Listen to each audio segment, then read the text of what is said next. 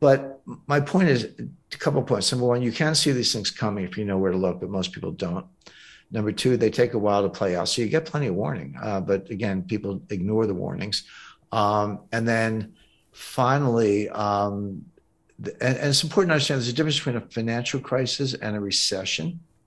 They're both bad, but they're two different things. 1998 was a severe financial crisis, but there was no recession. I mean, the NASDAQ hit an all-time high on January 1st, 2000. It went on for another year and a half, and there was no recession. 1990, 91 was an example of a recession, but no financial crisis. Some losses in commercial real estate, but there was no financial panic. 2008 was both.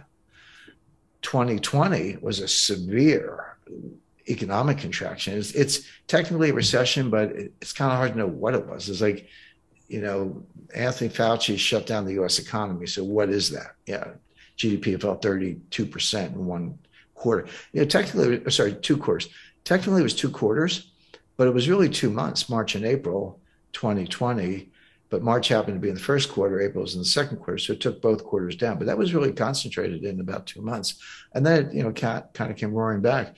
But I call it a severe recession, contraction. But there was no financial panic in 2020. The stock market went down 30%, but it like doubled from there.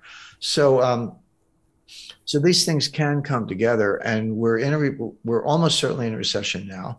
The recession will get worse. So that's not priced into the markets, but you don't even have to guess. That's here. It's going to get worse. The question is, are we in for a financial panic? That's kind of what you were referring to, Brian. And the evidence is yes.